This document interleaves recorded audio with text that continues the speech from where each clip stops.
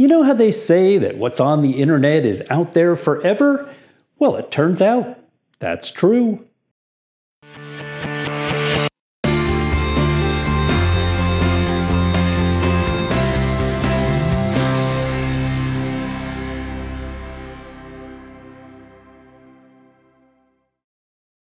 Hello and welcome to the Laramy-K Optician Works Training Center. I recently had a gentleman track me down through the website about an article that I had written over 6 years ago. The article was about a pair of glasses that I had made for someone that had distance at the top and Plano at the bottom.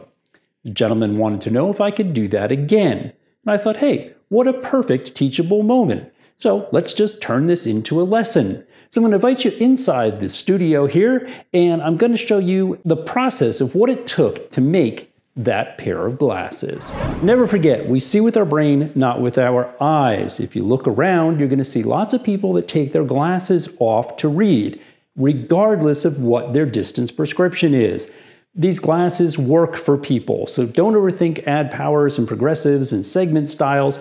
If somebody came into my store and said, I want a pair with distance on top and clear on the bottom, well, as an optician, I made them a pair with distance on the top and clear at the bottom. When you start a project like this, I think one of the most important things is to just slow down, take your time, and think about things.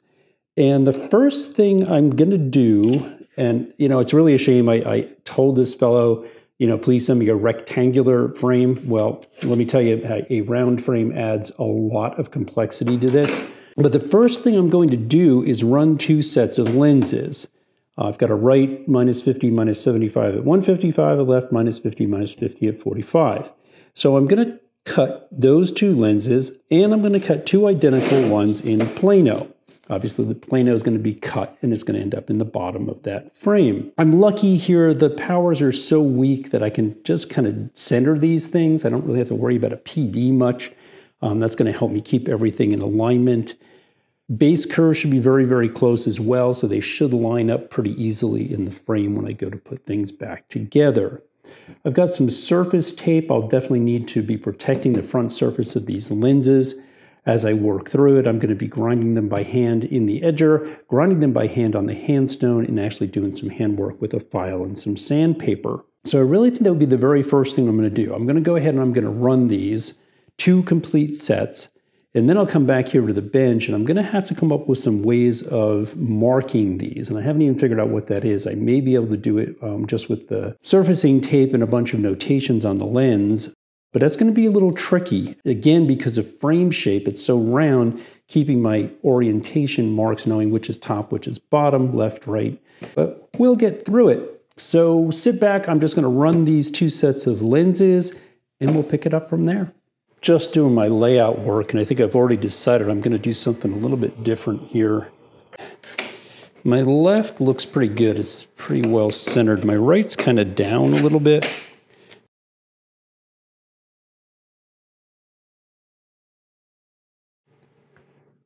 All right, I like my left. I think I'm aiming for about the perfect center of this lens, which is about there. So that's a millimeter or so off. This one seems a little tiny bit low and a little bit over, so I'm going to go here with my block instead.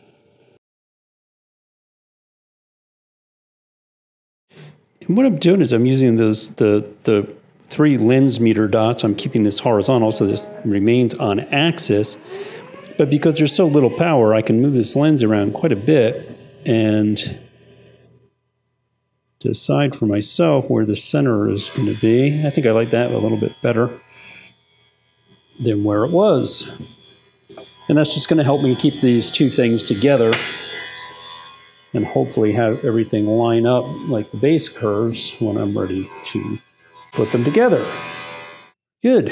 All right, this is what we've got now. We have got 2 prescription, a right and a left, identical, size, shape, everything else, and 2 planos. So I think the next thing I'm going to do, and that may be later today or even tomorrow, is make sure I've got these well indicated for right and left in Plano and prescription. Then I'm going to pull these blocks off.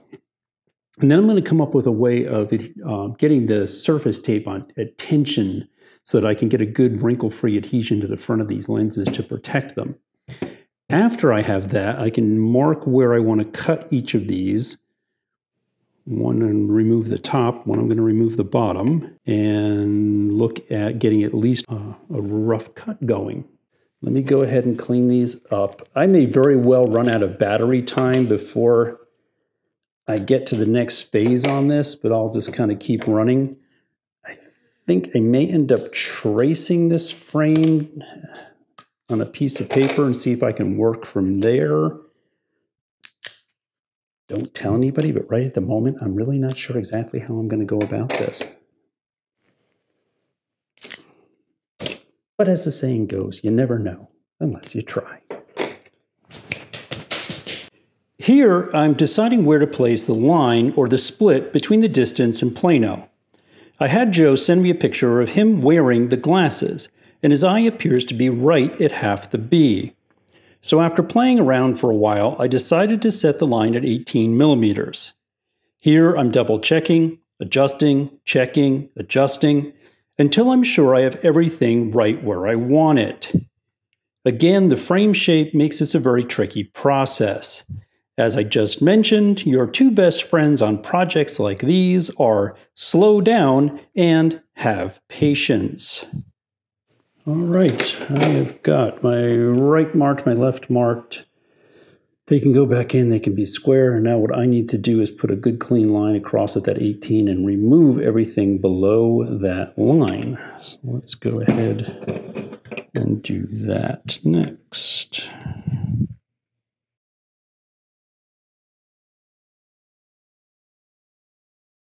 I have mentioned in other videos the importance of having surface tape on hand. Here, I'm using a technique that I picked up when I was doing surfacing. By stretching the tape across the roll of tape and creating a little tension, I can press the lens onto the tape from the backside and get great wrinkle-free adhesion. When doing handwork like this, you really must protect the lens, and surface tape is your best choice for doing that. Okay, and because the lenses were mounted in the frame, I come up with only about 16 here, so I need to actually remark this 2.5 higher than it is.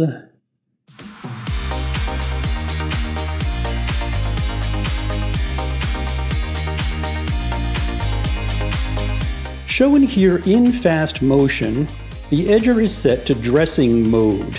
That means the wheel is spinning, water is flowing, and most important, the grind chamber door is open. This lets me reach in with the lens and hold it against the grind wheel. I'm doing this with medium pressure, I'm using a rocking motion, and I'm taking my time. It's a grind, check, check process. Once I reach my first indicator line, I stop. Too much, too soon, and I'd have to start the entire process over again. So much of this is just sitting and stopping and thinking about what you want to do next. Obviously, you don't want to watch me sit here and think about this. Draw, erase, rewrite, remeasure, check again. That would be pretty darn boring. So what we did, you remember I made the red line, and then I decided that was about 2 millimeters too low because that had been measured with the frame in place. So I put a black line.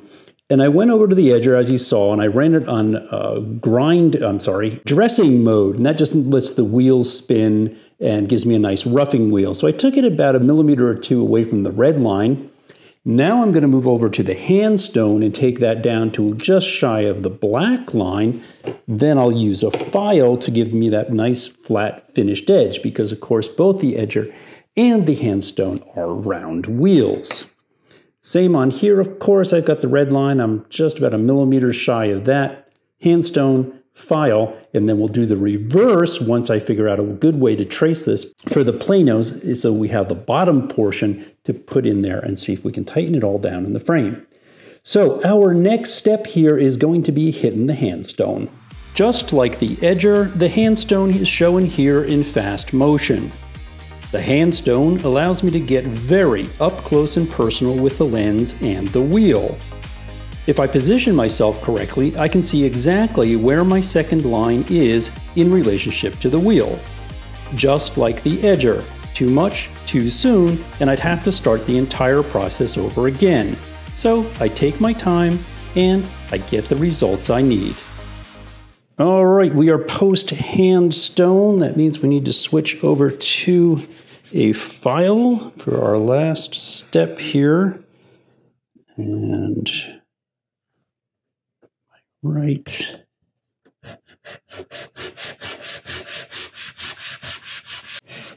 And what this is doing is giving me that flat edge rather than risking having any curves in it. All right, I think I'm going to stop there on that one for the moment. My left is already a little bit closer.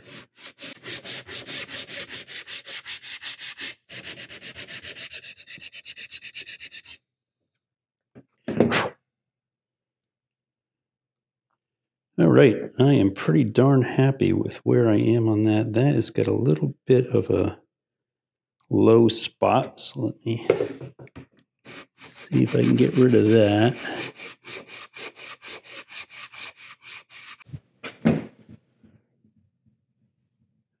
I think we're good. All right, that's off of the file. Looks pretty good. Next step is going to be taking the reverse of these, putting them onto that, and cutting off the top portion of the Plano so that we have that at the bottom. All right, this is where we are. I just spent a good another probably 3 or 4 minutes for each lens, cleaned up my file a little bit. So I've got this beautiful flat straight edge on my right and the beautiful flat straight edge on my left. Now I need to transfer this to this and this to this. And I made myself some very clear indications of what I need to grind away because it is my nature to probably do the reverse and mess up the entire thing. Let's start with this one and get that lined up just perfect.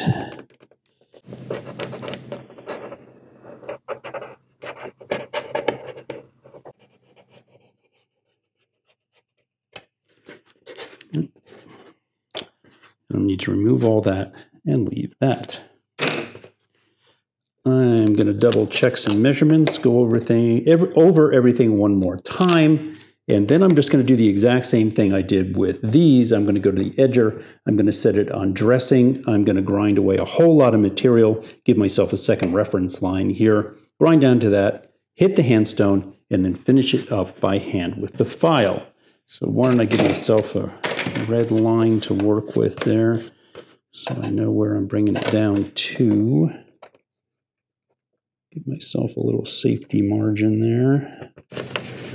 Looks like it should be enough. And I'm going to go ahead and do the same thing. I'm going to put the surface tape on here, stretch it so I get a little bit of tension, push the lens through on the other side, trim it up so that if I drop it or anything, I may not destroy the lens while I'm doing this work.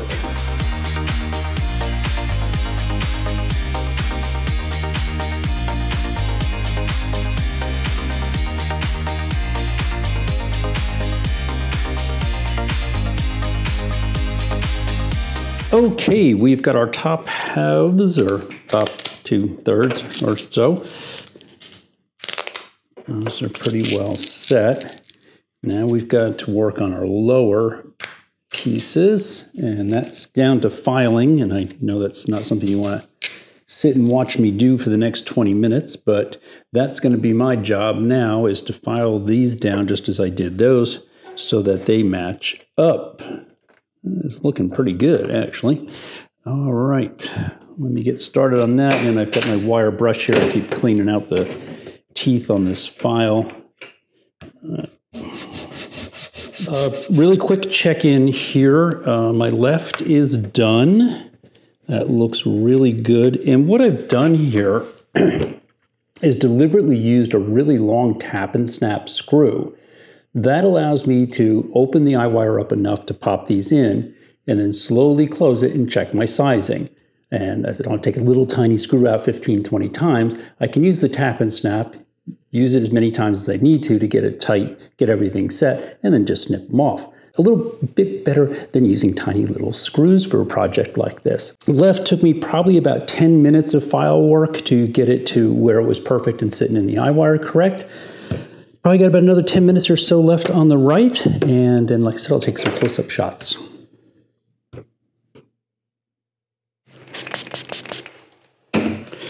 I would say I have but one regret here, and that is I do not have a fresh set of nose pads to put on here for him. Oh well, so it goes. All right, so I started this project at about 7 o'clock roughly this morning, I would say. 7, 8. With all the editing, everything. It's about 12:30 at the moment. I would say that Joe has got himself a pair of distance top Plano bottom glasses. Here are the results. Again, distance power at the top and Plano at the bottom. Projects like this can be fun and rewarding. Try it, you might just surprise yourself. Do not be scared of projects like this. Are you going to go through a couple of lenses and some frames? Well, sure, but that's how you learn. Never stop learning, get your hands dirty once in a while, try new things, and believe me, your life as an optician is going to be a whole lot happier.